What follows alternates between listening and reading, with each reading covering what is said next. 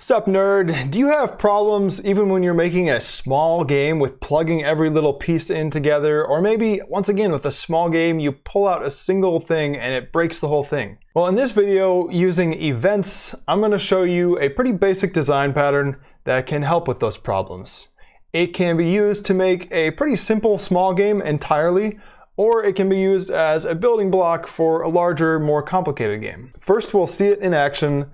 Then we'll go over the idea, then we'll look at it in code. And at the very end, I'll go over a few more tips and pitfalls, so stick around for that. And of course, the project I'm going to show you will be available for download in the description. So we've got a real simple game here to show what I'm talking about. At the bottom is this blue cube, that's the player. You can move back and forth. We have a little UI telling you to press space to start. We also have a score and a high score. So we press start, it says go, and these little red cubes start falling. If they hit the bottom, you get a point, and if they hit the player, then it says game over and restart. It saves the high score, and you can play again, trying to avoid the cubes, let them hit the bottom. Pretty simple game. But let's say we want to change some things here. We want to get rid of the score system. We don't want that anymore for some reason, so we delete that. And then I want to add this screen shake. You'll just have to take my word for this for now, but this has no reference to the player. And we start the game. And you may expect to get some errors because we removed some things, but even though we took out the score, there's no null reference exception or anything. The game is not complaining that something's been removed.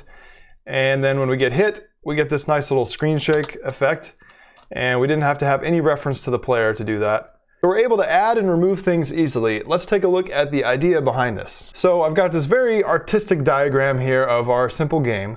And let's take, for example, when the player gets hit and the game ends. There's a lot of things that have to happen. Even with this really simple game, we have to tell the spawner to stop spawning enemies. We have to tell the UI system to change. We have to tell the score system, check for a new high score. With that screen shake, we're maybe doing a screen shake effect. And the first thought might be to just link this all up to the player, have the player tell all these things when it gets hit, and that all this stuff should happen.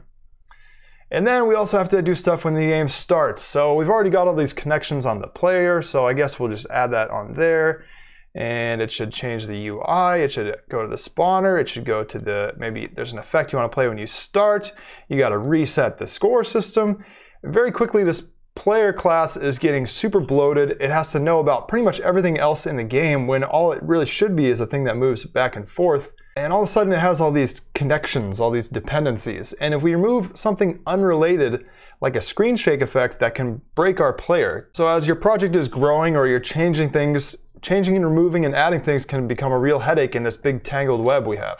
An alternative is to have a central event caller. And this can call out major events like the game starting, the game ending, or incrementing the score. The extra magical part about this is that the event caller doesn't even have to hold any references to these other various scripts. They themselves subscribe to those events, and then they're notified when those events are called by the event caller. This way, the player can tell the central event caller to call the game over event, for example. And any script that has subscribed to that event will then do what it needs to do. So now, instead of dependent on each other, these scripts are self-contained, and we can easily add and remove them.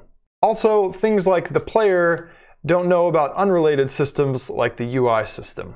Finally, I think this makes things a lot easier to reason about. I know this might just seem a bit weird, like the same thing as earlier, but with extra steps, but I think if you see the code or if you try using this yourself, you'll see how just clean it is and how non-dependent on other elements everything is.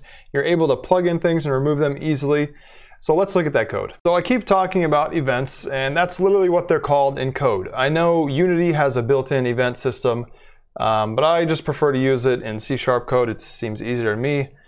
If you don't know anything about delegates or events, Sebastian Legue has videos on them. I don't know how to pronounce his name, but I'll link him in the description. Really good explanation of delegates and events. But basically, they can hold references to methods. And when that event is invoked, all the methods that it's holding references to will be called. To use these, you have to make sure you're using the system namespace in your script. Here I just have this game manager. I'm making a singleton out of this so I can easily call it from other scripts. You don't have to do this. You can find another way to reference it. And then here's where I declare my events. I just picked 3 for this game, 3 major events that happened in this game. Game started, game lost, and score incremented. That's really the core of this game, pretty simple. Now we're keeping track of a little bit of state. Is playing, starts as false. If the player presses space, we start the game and set playing to true. And starting the game, that's all it is right there. Game started, .invoke. This little question mark just checks to make sure that the event is not null. We don't want to call an event that doesn't have any references to any methods that'll return a null reference exception.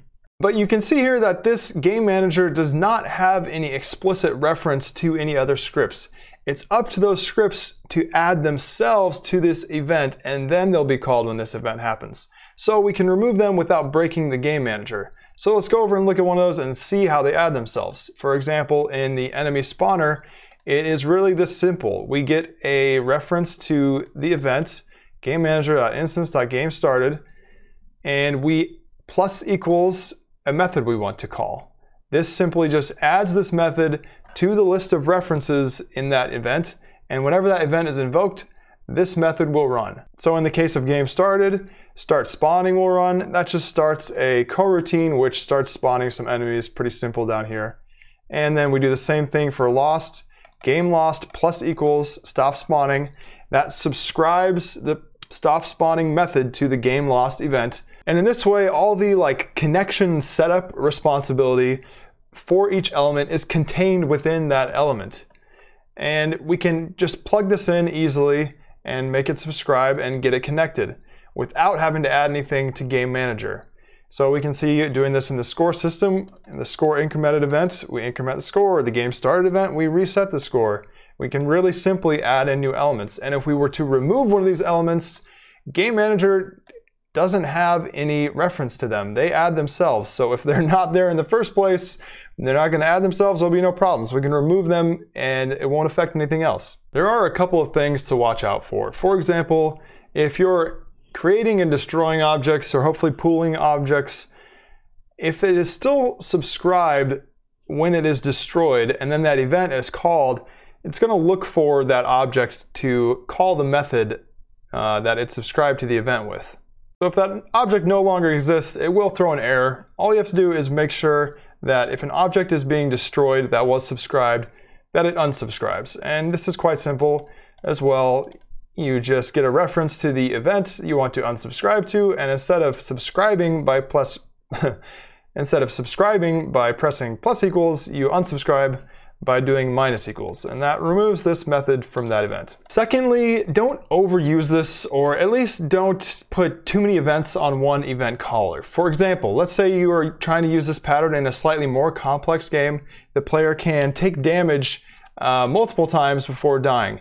So you could have overarching game state stuff, like in this example, on one event caller, but then maybe a take damage event on the player. And you can have things subscribed to that, like sounds or post-processing effects or a health system. It's useful to know for this example that events can take parameters and they can also return values.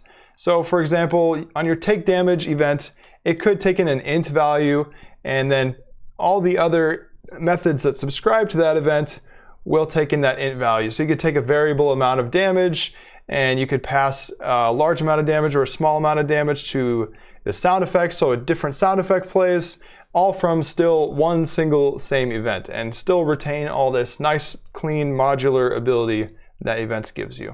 That's all I got. If you want to download this project, you can in the description, and if you want to subscribe, you'll see more Unity game development related stuff, and maybe some VR stuff too. But I'll see you around. Thanks for watching.